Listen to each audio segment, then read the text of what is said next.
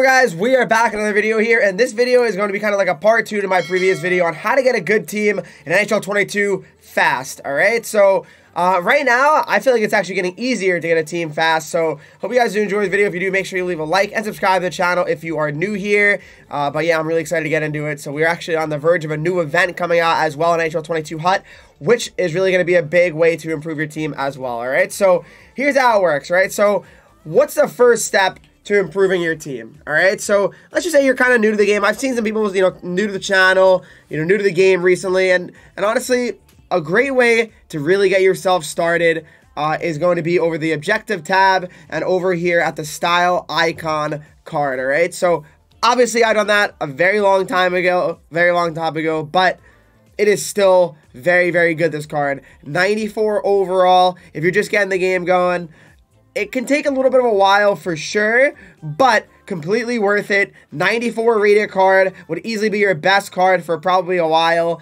So definitely, I would say the 94 overall card should be the first card you chase if you're trying to get a good team quick. It's really not that hard. I actually have a video as well on YouTube on how to get this 94 overall the quickest. So it's really not as bad as it might seem. So I would definitely go for it. All right. So there you go when it comes to the objectives. All right. So moving on to the next thing. And the next thing really is going to be squad battles. Squad battles is pretty underrated. I'm not going to lie. Squad battles is still very, very good and important to do in my opinion. So it really doesn't, take too much as well to get some pretty decent rewards. I wish I could see the previous week of squad battles, but like I said, you don't really need to even get that high of a tier to get pretty solid packs. Like, you don't need to get top 20 for it to be, like, rewarded. It's still very good to get even Elite 3. Elite 3 is not bad. You get a player pack, a couple player packs, Jumbo Premium pack, and 14K, and that's solid coins. Coins are so valuable, especially right now because a lot of cards are not going for a lot at all. So for someone that's just trying to get a really good team in Hut, it's great. Right now it's great because the market's really low. So it's going to be awesome for you guys to be able to just buy the cards that you want, and that's really the good thing about later in the year in Hut always. All right, then, like I said, even Pro 1's not bad. Honestly, I'd even say Pro 1 could be potentially better than Elite 3. But, I mean, obviously less coins, but I might like the packs a little bit more. I'm not going to lie. So, Squad Battles is a very, very solid way to get your team going. And the best part about this is they're all tradable rewards as well. So, certainly would definitely consider that, all right?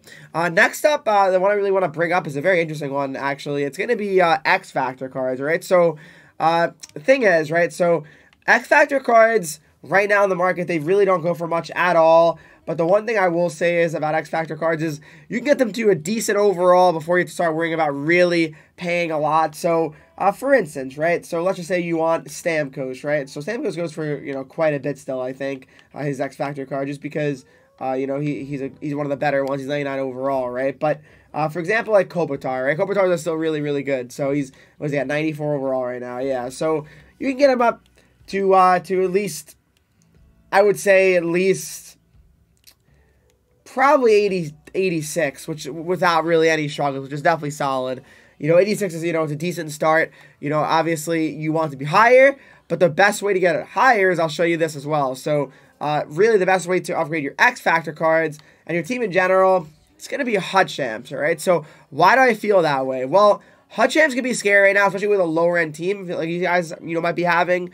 But you don't really need to win too many games to start getting collectibles, all right? So let's go over to, let's just say you can get 7 wins. Say you go 7-13 in Hut Champs. You're still getting 3 Hut Champ collectibles, but you can use those Hut Champ collectibles for what? You might be asking. You can use that to trade those collectibles in over here in the Hut Champ section, and you can end up trading those in for power up collectibles. All right, so and you can trade 1 per. There's no cooldown on these, so I think it's very, very good to do that. I think it's probably the most beneficial thing you can do with your Hut Champ collectibles if you're trying to get a stack team quick. That's what I think for sure. So yeah, X Factors can be decent for sure, but I wouldn't have too many on my team either. All right. Next up, the next thing I want to talk about definitely is going to be Rivals, all right? So Rivals, to me, is the best rewards in the game, especially now. It does not take that much to get a pretty good tier. So I'm in Division 1, obviously the highest of the high, And looking at last week, it did not take a lot of points at all to get a pretty good tier. So that's something very, very interesting to me, and makes me really want to play more because I know I don't have to grind as much to get really good packs, right? So Platinum was only 10,000, and that's for, you get mega packs and ultimate packs for that, which is pretty absurd. So, and even Diamond's not bad, Ultimate's not bad either. So definitely I'm going to consider grinding these modes out more. I mean, and I don't know, it's exciting. It really is exciting because there's more of a chance to get, you know, good pulls as well. And honestly, another thing I was going to say is really make sure to grind rivals. What I would recommend doing is taking the untradeable packs because you're trying to get good cards quick, right? You're not trying to, you know, take your time and take tradable and be smart and be careful. The reason why I say don't take untradeable is look at this, guys. Look at the hub currently. Look at this. Look at all these cards that are out. Look at these at 90 pluses, 88s to 99, 90, 91. Look at how many cards are currently out. This whole team of the week is 90 plus. You have also these cards, all 95s. You have 98 Ovechkin. You have 99 Crosby. You have all these MSP cards. You have all these Stanley Cup cards that can go up in overall. So, all I'm saying is, guys, basically is it's a great time to play Rivals, take your untradeable packs, and you're probably going to pull some at least 86, 87 guys. I mean, like, the minimum, because there's really so many cards out right now, so many decent cards. So, like, just so many cards, actually, if you think about it. So, definitely would be a good time to do that. So, yeah, Rivals is always a solid option, so definitely do that. You don't even really need to get the craziest rewards, so definitely would recommend that. Hut Champs, I mentioned already for the collectibles. Hut Champs, you don't really get the best rewards besides the collectibles, but still worth playing, at least in my eyes.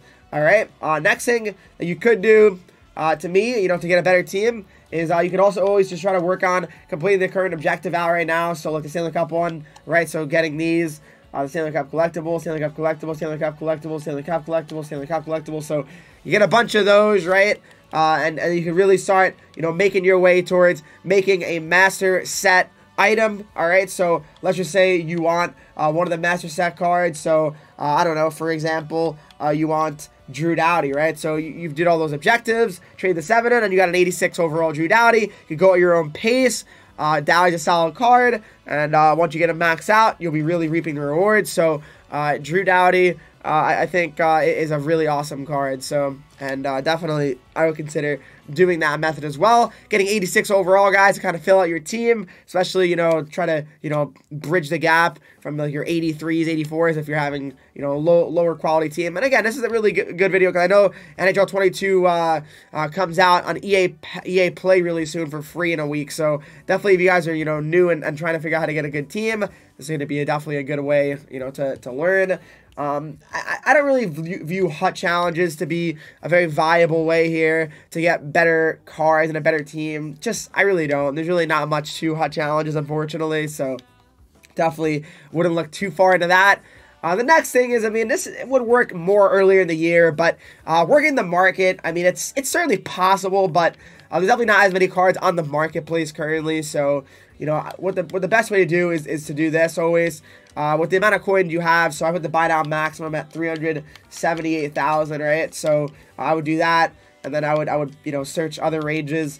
So I'd put like, I don't know, 5K for example. All right, they go all the way to the 59th minute here, and pretty much just kind of grind the market. But unfortunately, Xbox Series X is definitely not too hot, so you know, there's not many cards going up on the market to try to work it. But you know, you can place a bid, hit that, and then reload, and then cards will pop up.